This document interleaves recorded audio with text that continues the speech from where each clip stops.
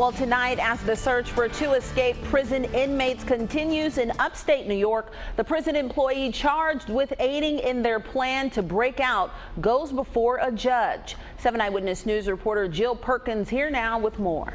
Well, at her arraignment, Joyce Mitchell's attorney entered a not guilty plea on her behalf, and we're learning that the 51-year-old, who was a supervisor in the tailor shop at the prison, is believed to have provided tools like hacksaw blades, chisels, a punch, and a screwdriver bit to these convicted murderers, Richard, Matt, and David Sweat, allegedly aiding in their escape. It was last Saturday morning when Matt and Sweat broke out of Clinton Correctional Facility, a maximum security prison, by cutting through steel walls and pipes, eventually surfacing through a manhole. If Mitchell is convicted, she faces up to 8 years behind bars.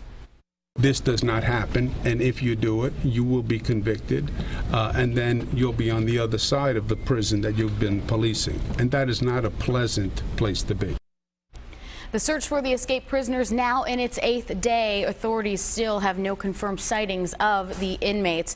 The judge has ordered that Mitchell be held on $220,000 bond.